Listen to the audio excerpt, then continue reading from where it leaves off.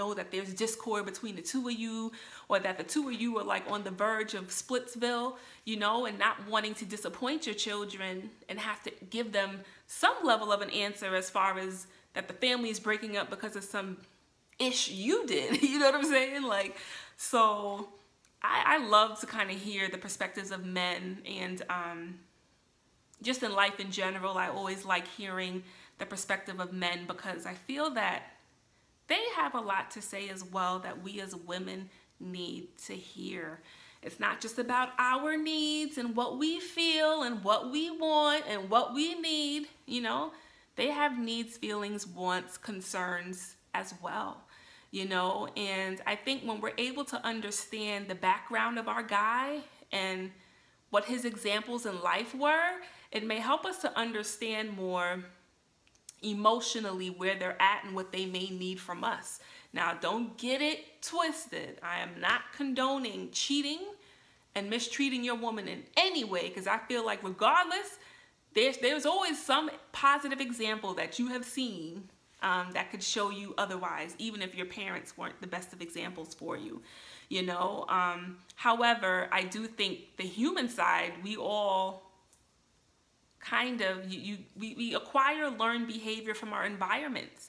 Another thing that I love that they said is the fact that in the hood, especially with guys, black men, men of color growing up in the hood, it's almost like the OGs who are always kicking that knowledge and wisdom, they'll have like amazing information about how to be business minded, or how to, you know, have street smarts, how to maneuver out here, how to get your respect out here. For those that were part of the drug game, how to do that.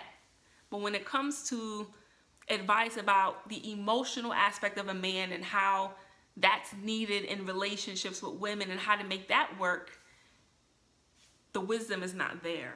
And I'm glad that, you know, Jay-Z and Tata, and I think some of the other guys made that point, like, you know, when you're hearing from the OG, they give you immaculate advice and knowledge and wisdom about the street game, the street life. But when it comes to relationships and women, they're clueless almost, right? A lot of what they may kick to you is stuff that's only going to hurt you in the long run, because even they are emotionally disconnected. For some reason, I think men struggle with vulnerability.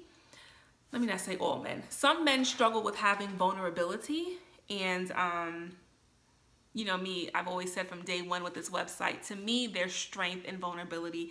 Being able to make yourself vulnerable, that's a place of strength, healing, and recovery. At least in my life, that's what it's been for me. And I feel like even with this album was probably very therapeutic for Jay-Z, right? Getting a lot of stuff off his chest, you know, being transparent.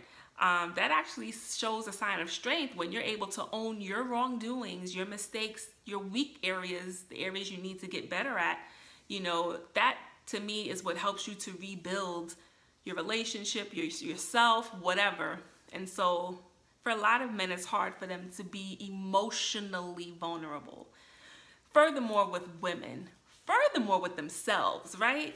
And so for me, I love to play the role of helping, whether it was my male family members, males that I consider to be brothers, my husband, whoever, help them to tap into that vulnerability. Because if any relationship or marriage is going to work, both parties have to be willing to take it to that vulnerable zone. It's uncomfortable, y'all.